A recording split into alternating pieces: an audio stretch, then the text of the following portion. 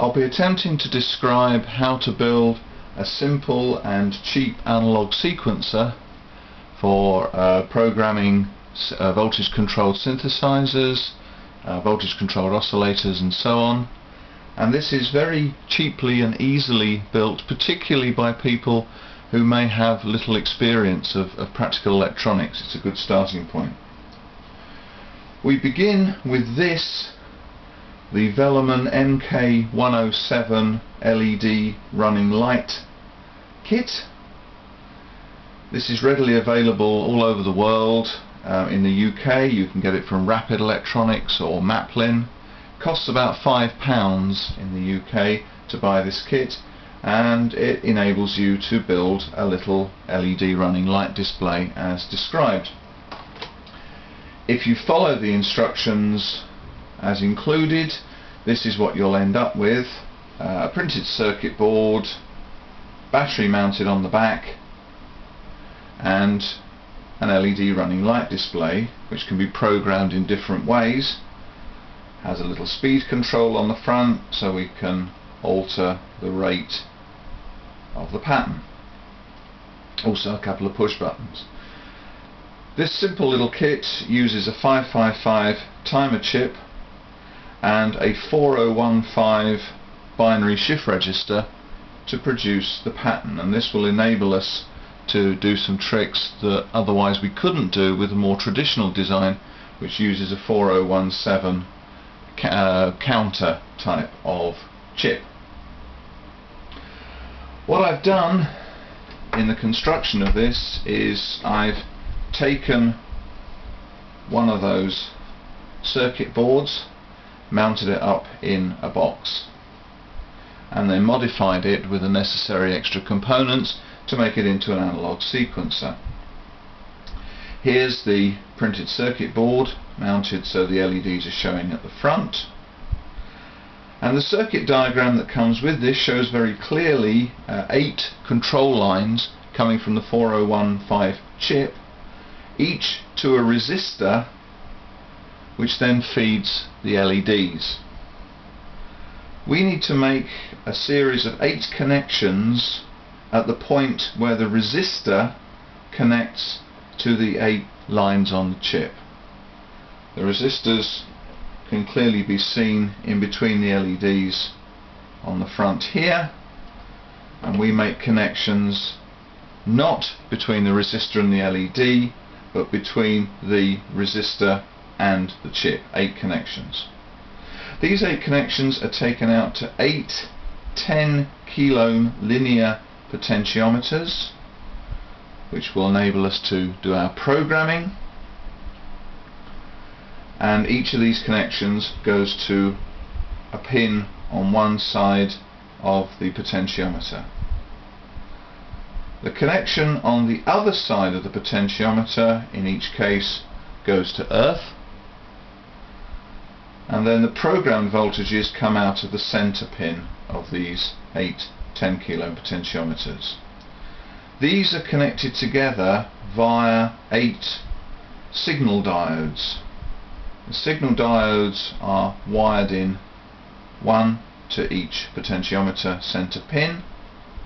The anodes of the diodes, that's the end that doesn't have an indicator band on it, goes to the potentiometer, and all the cathodes are wired together onto a single bus. Any signal diodes can be used here. Silicon 1N914, 1N4148 types can be used adequately, but these will produce something of a dead spot in the voltages obtained from potentiometers. So better still, use a silicon Schottky diode in each case, or alternatively, as I have done, germanium diodes. These are wired together here to an output pot which sets the overall range of the output, and this is a 100 kilo ohm linear potentiometer. I've also wired in some additional resistors to limit the output. The output as it stands will vary from between 0 and 8 volts approximately. This is a bit too hot for some of my circuits, so I put in limiting resistors in series with the potentiometer to limit the output voltage, but that depends on what you're powering. The output then goes out to the output socket. I've also put in a second socket connected to pin 3 of the 555 timer, which allows us to output a clock pulse from the timer. This may need some conditioning, but otherwise could be used as a gate or trigger pulse. There are 3 controls on the board which need to be taken out to the front panel. The first is the rate potentiometer, which sets the speed of how fast things operate. On the original circuit this is 2.2 megohms, which is a bit extreme for our needs, so I've replaced it, wiring in its place a 1 megohm linear potentiometer there, which is perfectly adequate. And we need to replace the 2 push buttons on the board there with simple push buttons for programming and resetting.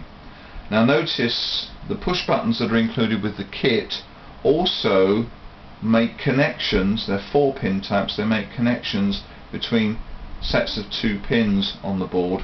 Those connections need to be soldered in manually in their place in order to get the circuit to work properly. That's how it's done. Put it together like this and we can test the output. We reset the pattern initially, put it through a little synthesizer, and that's the output we get. Each of the 8 notes can be adjusted individually.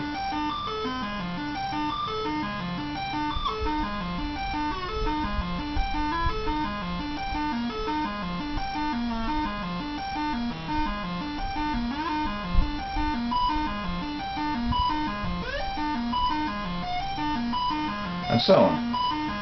The rate can be adjusted on this control from very slow, which is useful for programming apart from anything else, to very fast.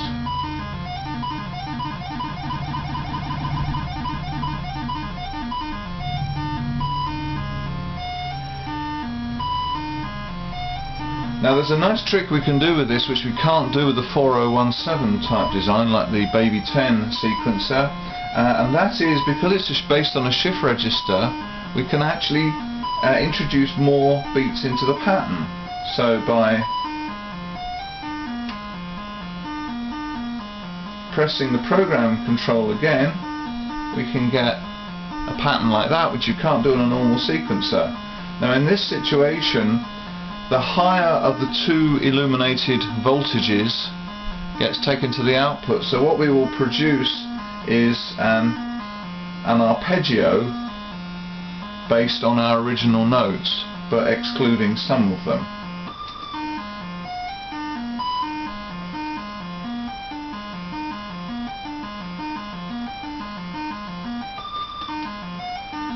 So we can get different patterns of that type running on there.